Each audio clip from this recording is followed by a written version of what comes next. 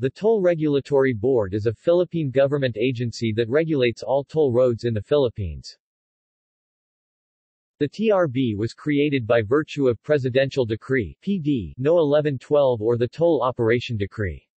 It possesses regulatory authority over all toll facilities in the Philippines, and is authorized under its charter to enter into contracts on behalf of the Republic of the Philippines, with qualified persons, natural or juridical, for the construction, operation and maintenance of toll facilities. At present, it exercises jurisdiction over the following toll facilities: North Luzon Expressway NLEX, South Luzon Expressway SLEX, Manila-Cavite Expressway Cavitex, Metro Manila Skyway Skyway, NAIA Expressway NAIX,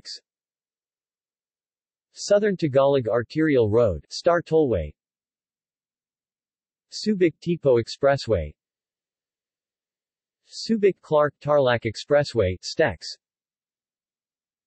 Tarlac-Pangasinan-La Union Expressway TPLEX, Muntinlupa-Cavite Expressway MCX from 2005 to 2007 and under the auspices of its executive director, Manuel G. Imperial, the TRB entered into contracts with private investors for the expansion and rehabilitation of its existing projects such as the SLEX, Skyway, Coastal Road and STAR and the construction of the new Subic-Clark-Tarlac Expressway SCTEX that would link Metro Manila to the Central Luzon area and the Special Economic Zones located in Subic and Clark. Other projects in the pipeline involve the extension of the NLEX that would connect it to the existing SLEX. Also, the TRB is considering the construction of new toll road development projects in the Calabarzon area.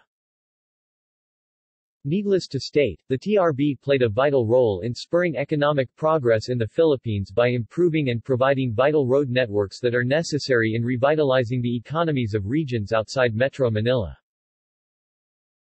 Its office address is 2nd floor, Integrated Bar of the Philippines Building, Doña Julia Vargas Avenue, Ortigas Center, Pasig City.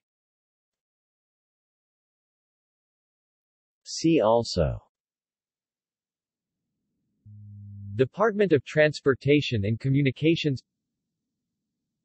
Department of Public Works and Highways.